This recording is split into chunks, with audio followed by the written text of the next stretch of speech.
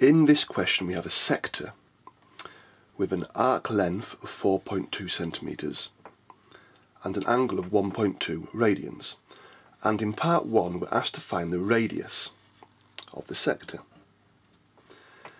Now there are two key formulae which are linked to sectors, and these are that the area is a half r squared theta, where theta is the angle in radians, and the arc length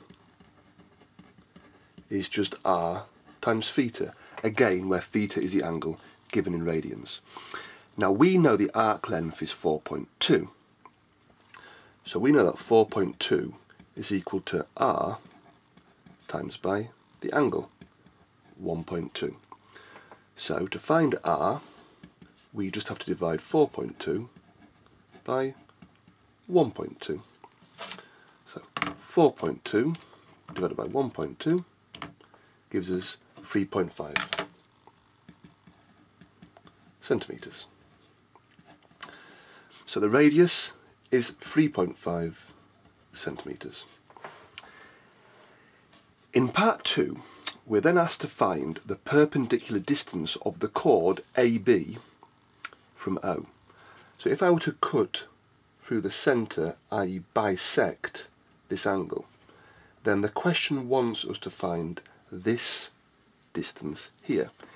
If I were to sketch this out again, then we've got a right angled triangle. We know r is 3.5. We know the angle will be a half of 1.2, which is 0.6. Again, this distance here, or this length, will bisect, i.e. cut the angle in half.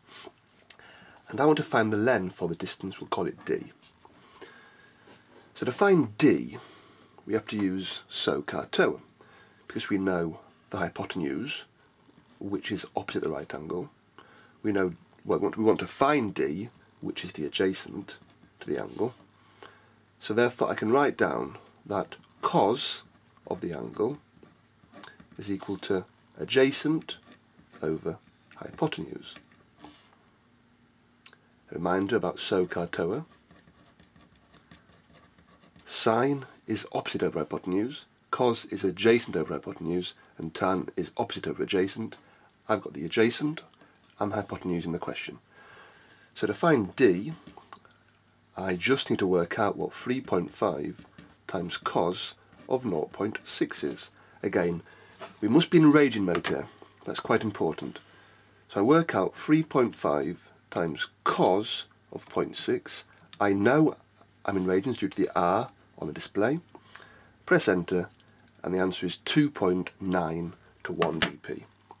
So d equals 2.9 centimetres to 1 decimal place.